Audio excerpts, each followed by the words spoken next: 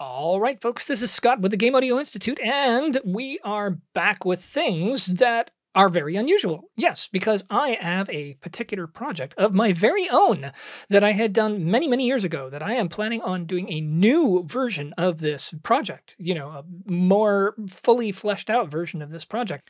And I originally wrote this project in Unity and C#, and I also used C-Sound in a Unity integration, basically, in order to be able to get the sounds that I wanted. So it's actually a generative music project. That's actually a 3D sequencer. And so I'm then going to basically rebuild this whole project in Unreal, an engine that I have had very little experience dealing with, a little bit in 4. I've opened up 5, and this is 5.1, which I've hardly ever done any work with at all, and especially with MetaSounds, which is their new cool, awesome audio engine that can do things like procedural music and stuff like that, and procedural audio. And we're going to try and see if it works as this kind of new platform for my sequencer. And that will be an interesting adventure, which you can come along and watch if you wish to do so. That's going to be an interesting thing. However, I thought I would, basically at least explain about what the concept was. And then you can, take it or leave it. If you want to come and join me for the thing, you can. So let's go take a look over here and see what we have going on in terms of the concept. So essentially, the basic idea that I had was based originally on this sort of sequencer. Essentially, the typical kinds of sequencers that you normally see, these grid-based sequencers, right? In this case, this is a 16 by 16 grid sequencer, right? It's very simple. Basically, time runs usually left to right, and pitches are sort of, up, down to up, with the lower ones and higher ones. And if you have drums, then it's just sort of like low drum sounds and high drum sounds, stuff like that. So that's the idea. We're basically here. But I thought about this idea of making it so that I could get transformations on melodies. And I thought of this really kind of unusual idea of essentially taking the same amount that you have steps and making layers. So in other words, imagine 16 of these 16 by 16 sequencers, okay? And then you stick them one on top of the other and you put it in front of your face. So the closest one is here, and then it goes all the way back, all the way out here to number 16. So number 16 is the furthest away from you. That's the idea. So what happens is you could get transformations that are kind of unusual or different. Now, I'm going to just show you a little bit about, kind of one idea and using this sort of 8x8 grid, which is actually what I did do when I was in Unity. And I'll show you how that turned out inside in just a little bit here. So basically what happens is we have our initial simple melody like this. And if we take this and rotate this on the Z axis, in other words, we're just rotating it like this, essentially. That's at least how Unity looks at it. You can take a melody like this, and if you rotate it just 90 degrees to the left, then what happens is you suddenly get a chord where you only had single notes here before. So you get lots of different notes, but you only get them playing one time. And then if you go over here, you get the same note, but it's a different note if you rotate it 180 degrees. So this is just the tiniest taste of, kind of what you can do just even on one layer in terms of just rotating it that way. Now imagine if you could take the entire cube and rotate that and get different kinds of transformations for your melodies. That's the idea. That's the basic point of this whole thing. And this image right here is just an example of somebody that made some cool little thing here, but it's kind of similar to this sort of concept. The project is called Constellation, and it's called that because of the fact that when you see constellations, you think of them as sort of flat things, but in reality, those stars are all different distances away from each other. So the idea is that if you were to somehow be able to rotate that constellation, it would look completely different because of the rotation of those objects. So that's kind of the concept that I basically had come up with.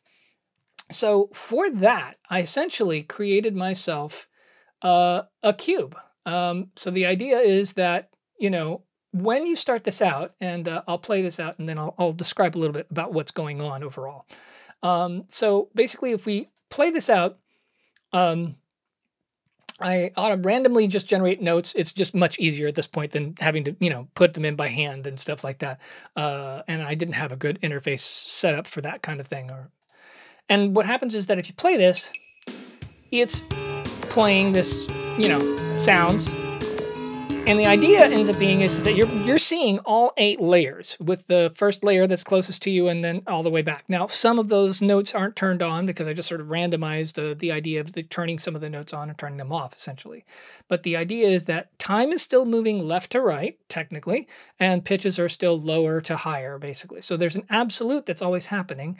But more importantly, like, different timbres are basically there for those different layers. So if you rotated a melody that was there, and you say you rotated a melody that was in the layer that was closest to you, and you decided to rotate it 180 degrees, let's say on the y-axis, which is just turning it around, essentially, right? That's the idea. Then what happens is it moves away from you. So you can see what happens here. Pardon the...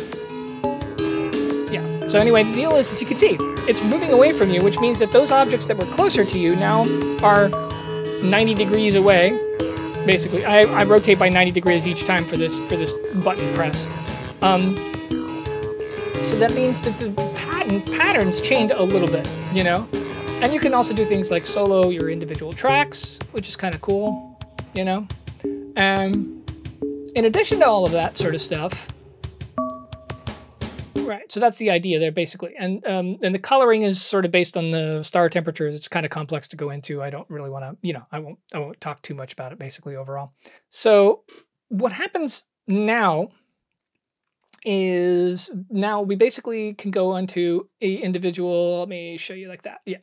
So there's actually the ability to edit the individual layers. And this is where some of the cool ideas that drive the project kind of come from.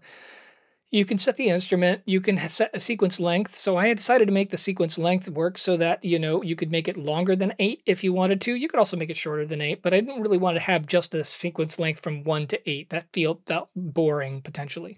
So the idea is you could make it longer than 8. The only problem ends up being is you can't make it longer than 8 with notes. So there wouldn't be notes, but there could be a rest. So therefore it would wait a certain amount of time, a number of beats or whatever, or rhythmic units, and then it would start again. So you could get these kinds of cool phasing effects that would be kind of nice to check out, you know, and things like that. There's a division here, and it can do all kinds of divisions of notes, you know, of triplets and you know, 16th notes and all that other kind of stuff. You can transpose the parts, and that's very simple. And then this is just an indication of layer 1. Again, this is not the best design. I would totally redesign it in a new way, for sure. Yeah, I'm planning on lots of different kinds of things. But just to mention that this was actually all handled, the audio was handled by MetaSounds. This is a generative sequencer. It's a generative musical sequencer.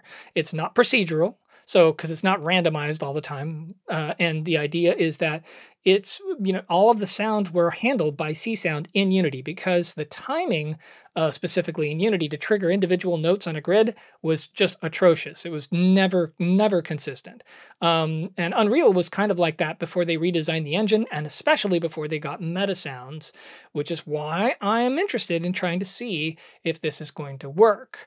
So, with all that being said, if you want to join me for this journey while I explore things, it's going to be an interesting combination of newbie stuff, dealing with, you know, Unreal for the first time and dealing with the frustrations of that, and also then advanced concepts of different kinds and trying to see if I can make certain things happen.